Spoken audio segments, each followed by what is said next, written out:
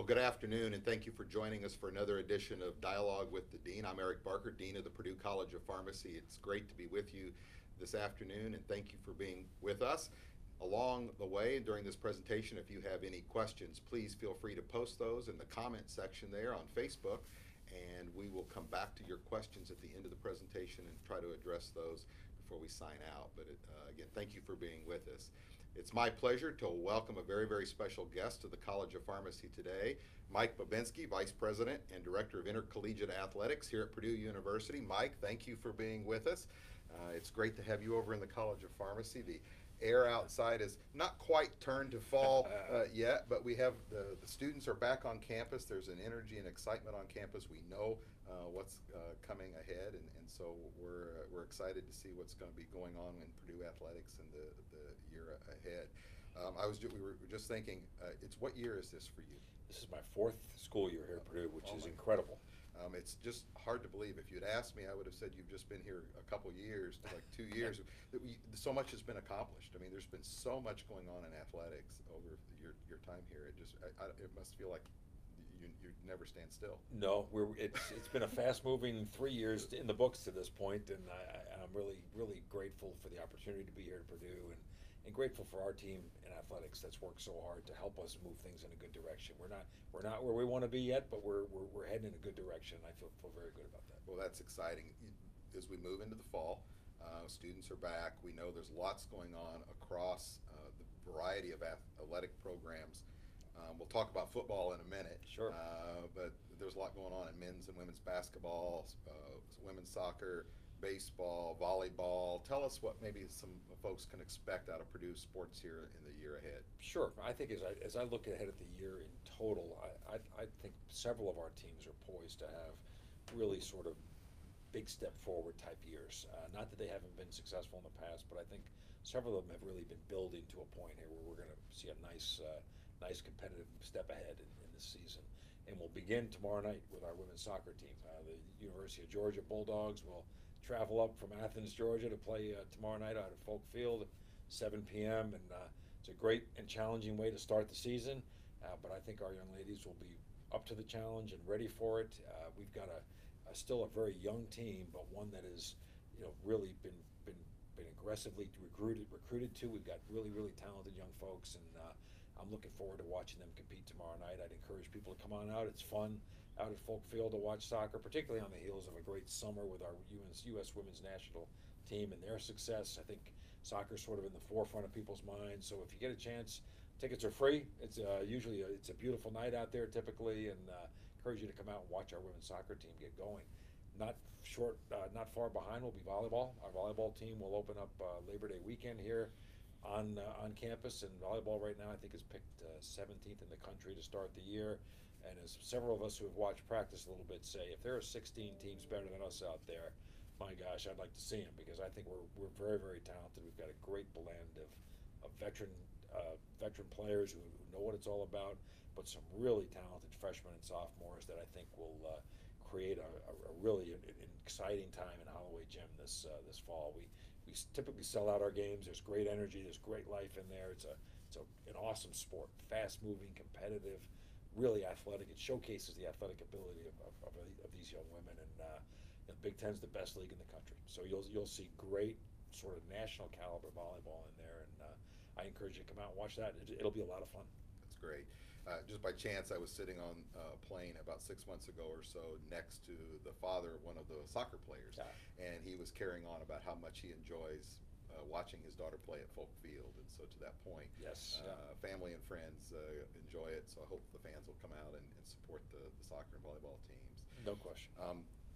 Coming through the summer, certainly those of us in Boiler Nation watched with a lot of pride as one of our own, Carson Edwards, really had a chance to shine in Boston in preseason, and it's been fun to watch this ride for Carson, hasn't it? No question. Following the heels of his superhuman performance last March in the NCAA tournament, where he went 42 points in 2 out of 3 games, which is unheard of with that level of competition and with that sort of pressure on you. To see him make what we believe was a really wise decision to enter the NBA draft this year. His stock, his value would probably never have been any higher, and he will finish his degree, by the way, for those that are interested. It's important to him, it's important to his family, and that will get done in the years ahead, just as Caleb Swanigan did this past. Right. He graduated in August, which we're very proud of. But watching Carson in the summer league do some of the exact same things he did in March was really fun, and I know we all get a kick out of watching his unique talent, his fearlessness, sort of that mentality of, take no prisoners out there, and have no conscience as a scorer, which sometimes you have to do. So we're excited about what he'll bring to the Celtics, the chance to watch him continue his career, for all of us to see with a coach that we all know in Brad Stevens up with the Celtics, an Indiana guy that we all, many of us in our department know. I've known Brad for years and have great respect for him as a coach, as a person, and Carson couldn't be with a better organization. So we're excited to see his future unfold. We are very, very excited for NBA season and see how that unfolds. Yeah. It is exciting. One of the things we get to do here is when we get to watch young players here at the collegiate level, and then as they go on to that next level, and we get to follow that. It's one of the fun things in our college community here that we really do have a chance to do. It's part of the fun thing, part of college athletics. It is. We had our beginning of the year event the other night with all of our student athletes, and I told them, as I said, I look around this gym and I see All-Americans, I see future All-Americans, I see future Olympians, future professional athletes, and we've got all of that here at Purdue. So it's really, and obviously those that go on to be professionals are a very small sliver of the pie, but still it's an exceptional opportunity and something that is a point of pride for us, for sure. The other thing that sometimes I don't want to get lost is the impact that athletics has on the academic side of the house. And I've told folks over and over again when I see coaching staff members, don't lose sight of what you're doing on the field having an impact on the academic side of the house. When there is excitement on this campus for any of our athletic teams, it carries over into our ability to connect with our alumni, the excitement on campus. And so certainly from this dean's perspective, we're very appreciative of all the work that goes into the athletics and putting our teams together and getting them on the field. Sure, and we recognize that that's part of our role, quite honestly. Obviously, we want to provide a tremendous experience for the young people that are in our program. That's job one and priority one, and always will be, that they have a great academic and athletic experience. But beyond that, when we're successful, and we certainly are striving to be successful, we recognize that helps open doors and have meetings accepted easier and phone calls returned a little quicker, and it does help the whole in a very nice way, particularly when you do it like we do it at Purdue, with true students, with the highest possible integrity, in a wonderful league like the Big Ten, associated with great schools. I mean, it's a great thing and a great source of exposure and identity for Purdue, and we're happy to play that role and trying to do our very best at it. Talk about football. Just a few weeks before kickoff here at Ross Ade. Maybe share with folks what you see in this football team for the season ahead, and a little bit about the recruiting class this year and what's coming next year. Sure. I would tell you that as I watch football, and I get a chance to do this frequently, I'm out of practice about every chance I get. I stop in for a little bit during each day, and I've seen a clear progression, a sense of development that's obvious to me. I'm not a coach. I mean, I've never coached football. I was a college baseball player. I coached college baseball, but I've never coached football. I played it in high school, but I can see clearly a progression in terms of the level of talent, the physical development, the skill development, the intensity, and sort of understanding of the game. All of that is being developed in our young guys by Jeff Brom and his coaching staff in a really, really apparent way. Are we fully there yet? We're not all the way there yet. We don't have the depth that we'd like to have at every spot. Maybe on the offensive line, defensive lines, we're not as deep as we'd like to be. Maybe a couple of other positions. Do we have enough talent to take it another step forward this year? I absolutely believe we do, and I believe we will. We proved last year that when we're right, we can compete with the very best. Right. Last time I checked, Ohio State lost one game last year. They were 12-1. And we know who that one was. So we are capable, when we're focused and we're doing things the way we're capable of doing them, of achieving at a very high level. Now it's about consistency and doing that every Saturday, every time we take the field, being at our very best, and never having one of those off days where we just don't quite bring it the way we need to be successful. So I think we'll see that start to grow this year. The recruiting class that arrived, the class of 2019.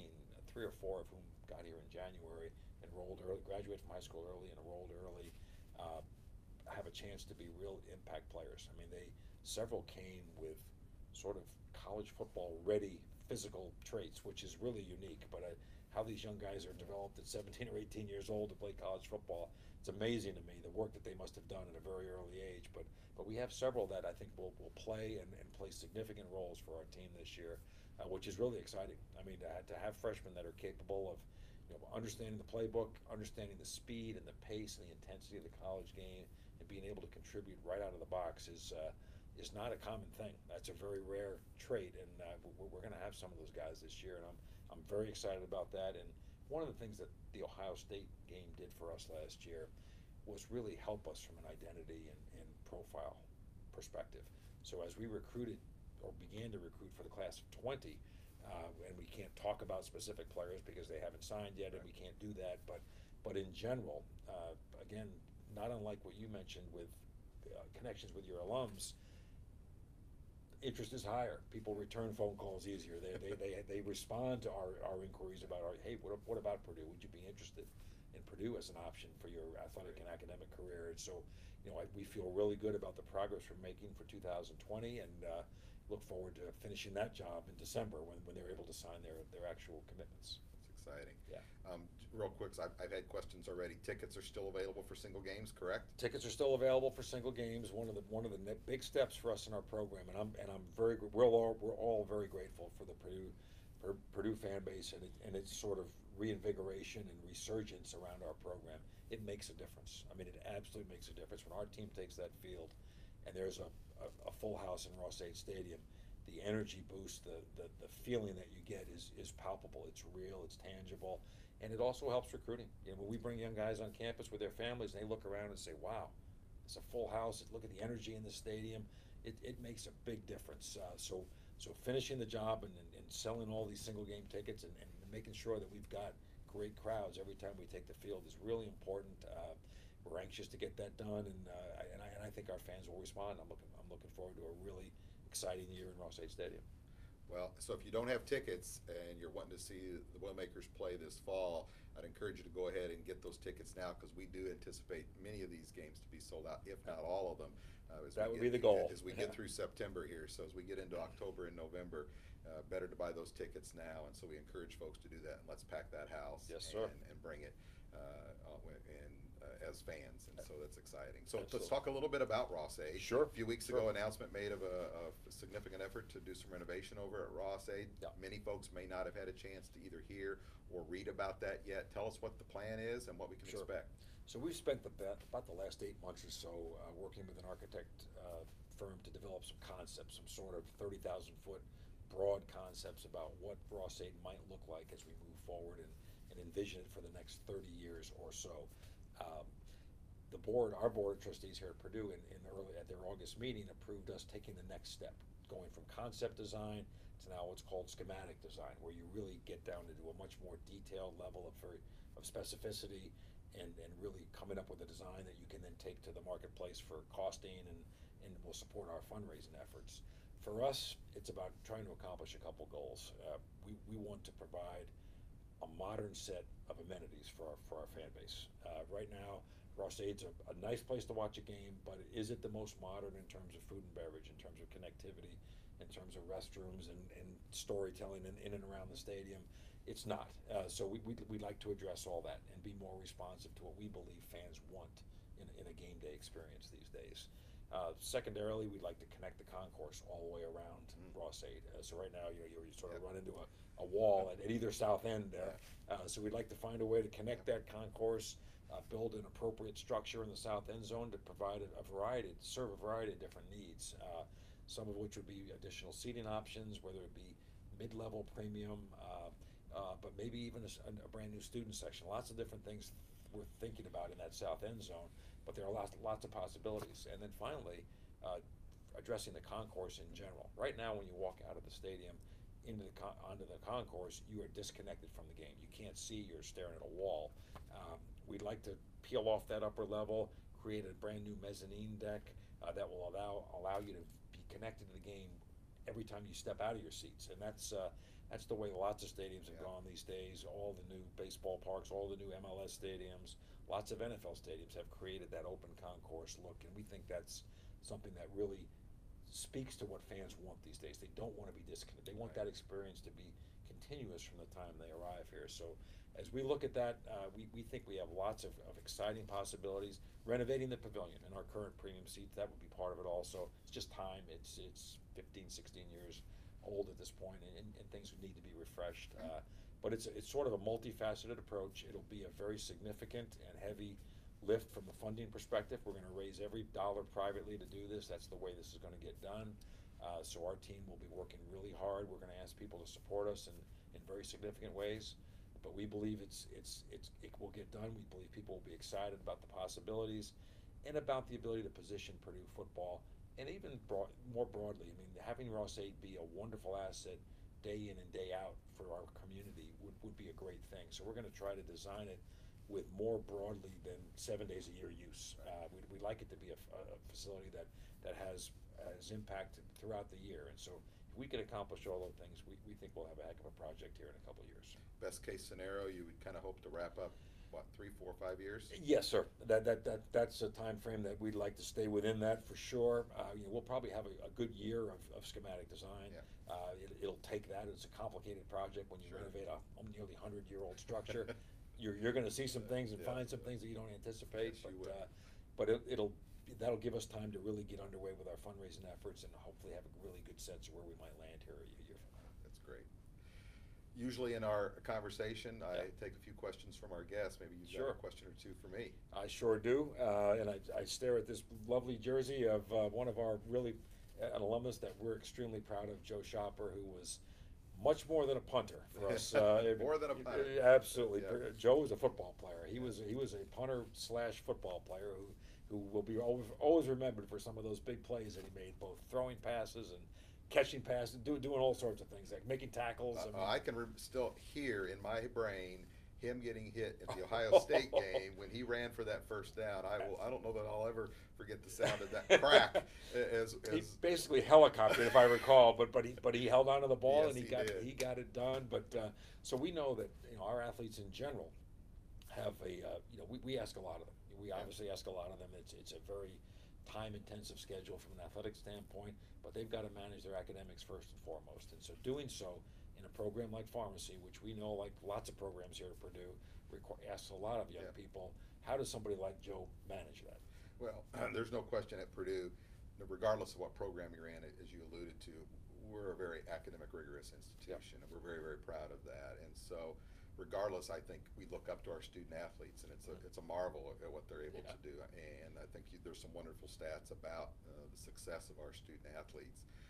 In pharmacy specifically, we don't have a lot of athletes typically, but when we do, they're usually extraordinary individuals. I would put certainly Joe in that category. We had Tate Kitchell, a swimmer, who just wrapped up her senior year, was awarded the Big Ten Medal of Honor, which is a tremendous honor in at Purdue Athletics and in the Big Ten Conference, and so very proud of her. From what I see, there's when we talk to those students, there's a couple things they have to do. One, they got to be extraordinarily disciplined. They really do have to be very structured in their approach to what they do on the field and what they do off the field, and that doesn't give them as much latitude as it may give some of their friends. So then in hand with that is that they have to make some sacrifices typically. Their buddies may be going out and doing things or hanging out, watching Netflix or playing video games or doing other things, and they can't do that sometimes, and so they have to make those sacrifices and go hit the books so that they stay up and keep up with the rigors of the academic program. And so there's no question that our student athletes have a lot on their plate, but we're very, very proud of what they accomplish both on the field and off the field. Well, that's great. And we in athletics provide some degree of academic support ourselves. We've got a wonderful facility that we just opened last spring down in the basement of the Breeze building that's all about academic support and tutoring rooms and small group instruction rooms and all of that. So we try to do our part, but we also recognize that even with that, once in a while, some flexibility and some accommodation from the different colleges and disciplines on campus are helpful. So I'm wondering, can you in pharmacy once in a while work with our athletes to help them make it all feasible? Yeah, absolutely. I think, certainly from my perspective, being at Purdue for 20 years, I've had numerous athletes come through. In fact, my very first couple years here, we had 2 football players, which is very rare for us to have 1, let alone 2. But we recognize that our student athletes are tremendous ambassadors for Purdue on the field and off the field, and so we want to do what we can to help support them. We know they are making sacrifices, and so we try to be as flexible as we can to work within the parameters of what we're given to be able to do, to tap into those resources that athletics provides. So if they're on the road, what can we do to ensure that they've got the materials or whatever it is that they need to keep up and to be successful in the classroom. And so we take that very seriously, but we want to support those that are giving a little extra to the university and are making those sacrifices on behalf of the athletic program and the university. And we're very, very proud of those folks. To that point, last May, and that's why this jersey is here, I got an email from Joe Shopper, and he said, I want to come by and see you. Can I do that? And I said, well, absolutely. And so he came by, and he had this wrapped package, and he goes, well, I want you to open this. So I opened it up and unwrapped it, and it was one of his jerseys. And he said, you know, they give us 3. I kept 1. I gave 1 to my mom and dad, but I want the College of Pharmacy to have 1 to keep. And we're going to hang it in our suite. He said, you guys have been so supportive of me in the program, and that really does speak, I think, to the culture and the mindset that our faculty and staff have of our student athletes, but really all our students, but particularly those that are giving a little extra. So we'll be displaying this up in the pharmacy box during games, and our alumni will be able to celebrate that. While we won't get to celebrate Joe's accomplishments on the field from the box this year and cheer him on, and it was always exciting when he was on the field for us in the pharmacy suite. We look forward to, actually he'll be in the box with us at homecoming. Nice. Pharmacy, for those who don't know, Pharmacy will be the featured college in the homecoming game. And our former football players, I'm going to kind of give a spoiler here, spoiler alert, our former football players are going to be back and are going to lead shout before the 4th quarter. Wow, how cool is that? And so we've got a cohort of those, and Joe will be part of that cohort that'll do that. So we're excited to see that as we move into the fall. That's great, and Joe doing this obviously speaks loudly to the experience that he had, the positive feelings that he's got about the experience. It's a wonderful gesture, and one that I think is very much Purdue. It really says a lot about who we are. Absolutely, we are certainly very, very grateful. So well, I'm very grateful that you spent a few minutes with us thanks for having today. Me. I appreciate it. Maria, any questions over there at your end? And I see none, so we will say thank you to those that have viewed. If you are watching this later at a later date, please, and you'd like to ask some questions, please feel free to ask some questions. We'll come back and we'll try to answer those. Again, football season kicks off September 7th. It's Vanderbilt, right? Yeah. We'll have 1 under our belt at that point. We'll be on the road at Nevada on next Friday, and then back home on the 7th. And 7th, Vanderbilt at noon.